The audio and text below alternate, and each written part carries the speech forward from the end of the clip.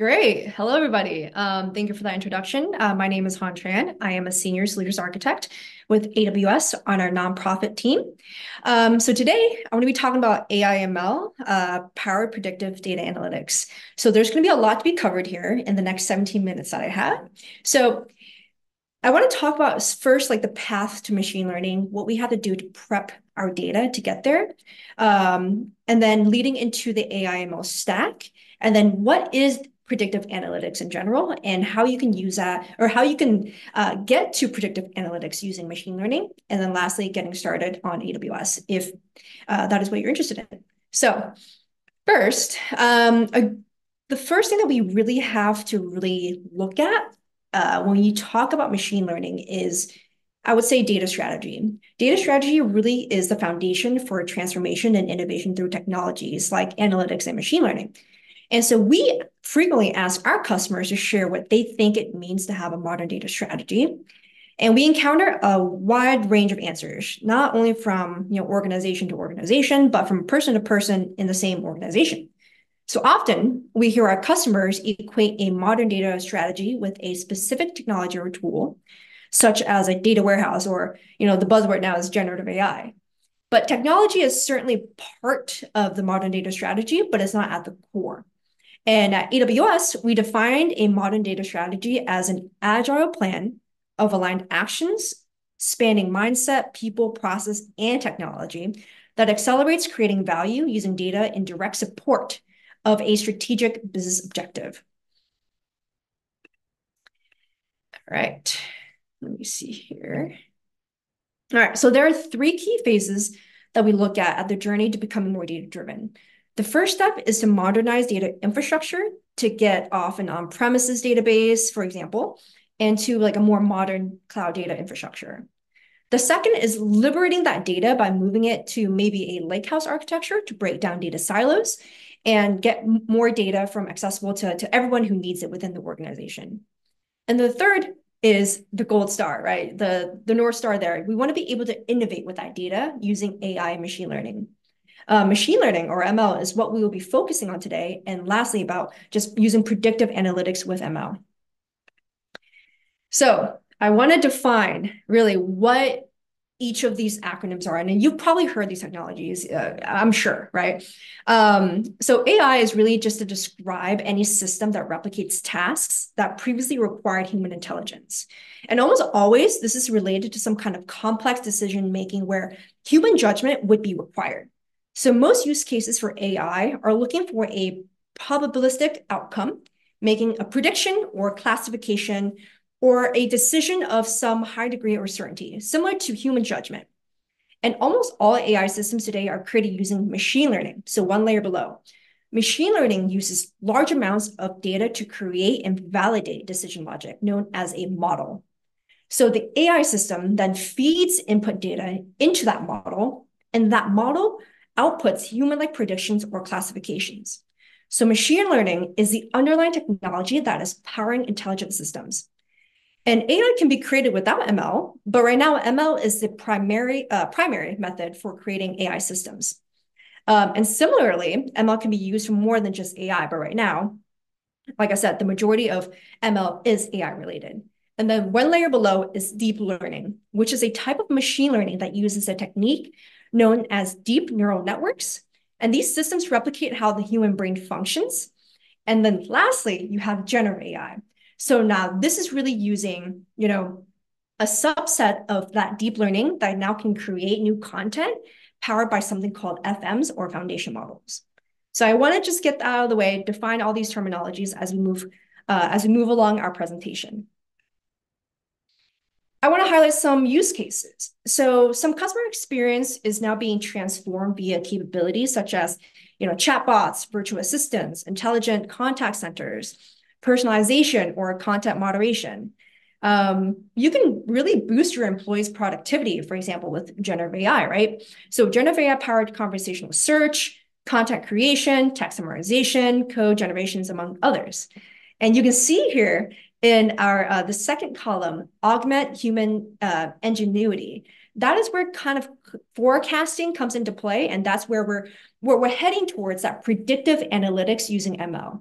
So I want to just give this slide here to just give you an overall overview of all the different use cases that some of our customers are experimenting with AI/ML. And on that note, if you go into aiexplore.aws.amazon.com, and then in here, there are loads of different types of use cases for your specific industry that you can go in and explore. So for example, like I said, I work with nonprofits. So if my nonprofit customers can go on, there's a specific drop down for industry. You can go for your specific industry and look at some of the use cases to get kind of that generation of different ideas that could be useful for you and your organization. All right.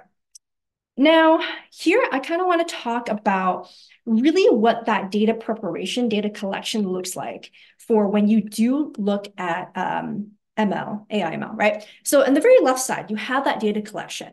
And this data collection part could be from any data coming from Amazon RDS, which is our relational database service, or it could be from on-premises data, some streaming data, or any other types of databases that you have.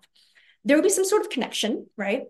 And essentially, you would drop that into some lakehouse architecture that I have mentioned previously. So this could be a data lake or some sort of data warehouse. And so if you wanted to drop that raw data into a data lake, that could be something like Amazon S3 or a simple storage service. And then next, you've dropped your raw data, you've connected it, you've dropped your raw data into a landing zone, right? Next, you have some sort of data preparation. So this data preparation is maybe some cleansing, maybe you're dropping certain tables, maybe you're cleaning up and normalizing that data. There's some sort of ETL process or extract, transform, and loading process. You're doing some built-in transformations. Lastly, maybe you're putting this now into a clean data warehouse or a clean data lake again. And this is where your data is ready to do that AI/ML, to do that next step of maybe forecasting or doing that predictive analytics. But at a high level, this is how you could prepare for data for AI/ML in AWS. And similarly, this slide really summarizes that end-to-end foundation. And across all these areas, AWS really provides you with the right tool for the right job, so you don't have to compromise on cost, performance, or results. And we have carried this philosophy of no one size fits all for your AI/ML needs, including the tools you use for storing, retrieving, indexing, and searching, all types of things. So like I said, these are all the different data sources on the left, really similar to that slide you saw before, right? So you have some data sources, you have that middle part for any storing, querying, analyzing, and then acting on that. So that could be some machine learning services. And I would dive deeper into some of these services like Amazon SageMaker that you see on here. But at a high level, this is kind of what that comprehensive end-to-end again looks like on AWS. All right, so let's talk about predictive analytics. So predictive analytics is really the study of historical and current data to make future predictions. It uses a mixture of advanced mathematical, statistical, and machine learning techniques to really analyze data to determine and extrapolate hidden trends. And many businesses and organizations use predictive analytics to really guide future decisions. For example, marketing analysts uses predictive analytics to determine future sales for their products, or weather stations use it to forecast weather. So those are just some examples of predictive analytics predicting future trends based off patterns found in historical and current data. And why is this important? Because the ability to predict aspects of the future is critical. Engineers and scientists, businesses have really used predictive analytics to guide their activities. These include techniques that we still use today, such as regression analysis and decision trees. And the developments in machine learning technology have really allowed data science to expand predictive modeling into areas that were previously too difficult or too complex to handle. And scalable computing, data mining, and deep learning techniques really allow these businesses to dig deeper into their data lakes and extract the information and trends. So predictive analytics has really become embedded into business processes, given organizations that forecast for a significant competitive advantage. And lastly, I really would just talk about like I said, some use cases that you see here. This is just, some of the use cases I already mentioned. Maybe there's healthcare, finance, retail, and even manufacturing. And at a high level, how does predictive analysis work? Predictive analytics today is really largely based on, like I said, advanced machine learning techniques. So data scientists use deep learning and complex algorithms to really analyze multiple variables to create predictive models able to forecast likely behavior from big data. At a high level, that's really how it works. All right. And we can't really go deeper without really talking about the AI/ML stack. I think I mentioned Amazon SageMaker before, but I really just want to highlight here how we split our AI/ML stack within AWS. So the very bottom layer I want to talk here is really that infrastructure. And I think, Ron, you were mentioning before about how there's different types of chips that we have built out, like our Graviton chips, right? So if your team has data scientists and machine learning experts, and you just want the infrastructure, fine. That's your bottom layer. We will give you that infrastructure. You build your own algorithms, you train and you deploy them on your own. That second layer is where we would call it kind of like a DIY layer. So Amazon SageMaker is our service to help you deploy, build, and fine-tune your own machine algorithms using all different sorts of features in here. So there's Canvas, which I'll go into deeper, Studio IDE. So there's many different ways that we help you build and fine-tune your own machine learning algorithms. And that's kind of that middle layer there. And then our top layer are our AI services that are already pre-trained, ready to use, very specific use cases that you don't need to fine-tune any parameters in the background. And one of those examples I can give is maybe Amazon TextTract. TextTract is our service to help you extract text from either written documents, handwritten documents, or PDFs, and you can extract all of that, right? So that's a very specific AI case. And then on the very top there for AI services, you see generative AI, right? And that's where we have Amazon Bedrock and Amazon Q, which are two of our services to help you with if you wanted to leverage some of the foundation models that are readily available in Amazon Bedrock. So like I said, this is an overall stack of AI/ML at AWS from the very top to the very bottom. All right, so SageMaker. This slide, I apologize, is a little busy, but I think it's broken down into very clear features within Amazon SageMaker. So SageMaker is a service with a lot of different features and capabilities in it. So we typically talk about those capabilities as falling into 4 categories: data preparation, the model build phase, training and tuning, and then deployment and management, so for hosting. These 4 categories really address the need that ML builders have when building each stage of these models' life cycles. So one of these features that I really wanted to touch base on that is really important for the predictive analytics part is Amazon's SageMaker Canvas. So Amazon SageMaker Canvas really makes it easy for you to really generate highly accurate ML predictions without having any ML experience. So think of this as no code. You don't need to write any lines of code. It's all click and drop. It's all really a click and drop experience.